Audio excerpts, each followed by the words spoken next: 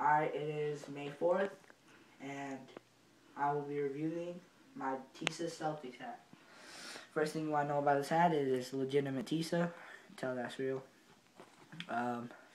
Back, we have the lion of the Tisa division, Egyptian god or something. And then the front, got the leprechaun, real goes hard.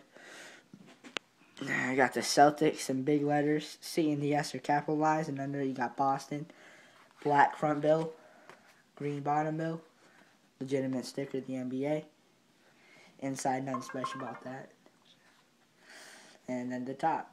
Sorry about that, my phone blowing up. But yeah, nice hat. Peace.